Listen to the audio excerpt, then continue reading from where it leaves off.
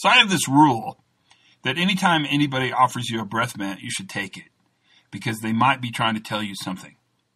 I think I feel exactly the same way about getting the chance to dance. If you're ever offered the chance to dance, no matter how you feel, no matter how tired or self-conscious or freaked out you are, you should always take the chance to dance. Don't miss the chance to dance.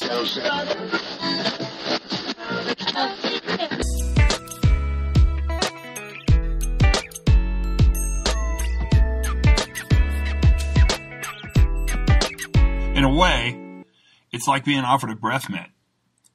Maybe your breath is bad.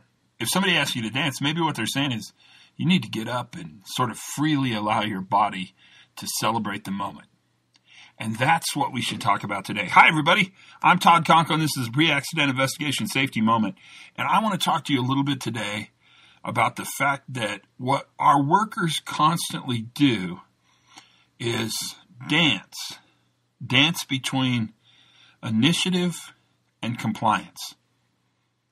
Now, we don't offer them the chance to dance. Yeah, well, actually, we do offer them the chance to dance. We're weird. And we know this. I mean, this is not a surprise. But our company, we want workers to be obedient until we need them to show initiative. The problem is we have a hard time figuring out how to tell people that. And in retrospect, when something fails, that need to be initiative, that looks like taking a shortcut or not following a rule or not obeying one of the commandments. Not the big C, the small c. That dance between initiative and compliance, that's a really important thing for you to think about. And this safety moment does simply that. It places you as a person who thinks about and to a great extent is in charge of organizations and how they behave. You have to think about that relationship you have in the dance. The space between compliance and initiative, between following the rules and adaptively fixing problems. Because honest to goodness, you guys, we want workers to do both until we don't.